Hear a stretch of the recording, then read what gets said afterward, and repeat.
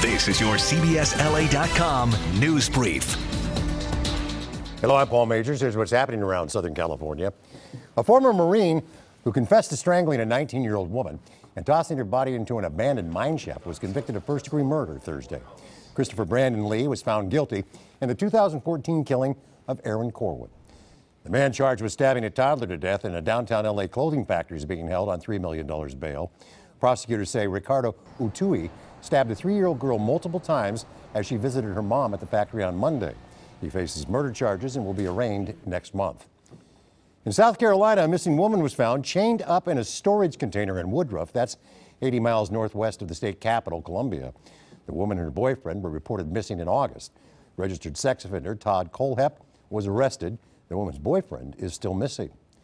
Good news for part of California. The U.S. Drought Monitor announced that a rainy fall has helped pull almost a fourth of the state out of a 5-year drought. However, 3/4 of the state remains in a drought, including Southern California. For the latest on these stories and your news any time of the day, stay with CBS 2 News.